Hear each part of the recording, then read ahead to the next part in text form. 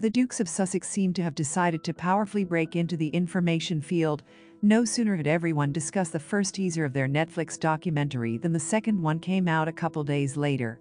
And to give fans even more reason to discuss it, Meghan and Harry made a social exit. They attended the Robert F. Kennedy Human Rights Awards ceremony and made a strong impression. All thanks to the impeccable look of Markle, who chose a Louis Vuitton open-shouldered dress for the evening. Much more talk online and in the press, however, was provoked by the teaser of Meghan and Harry. In the video, the couple talk about how hard it is for women to be part of the royal family. And the screen at that moment shows footage of Princess Diana and Kate Middleton being chased by throngs of paparazzi.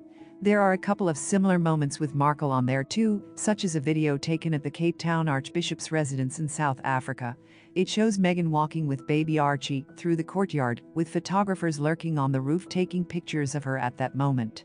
In the background are words about excessive media intrusion into her private life.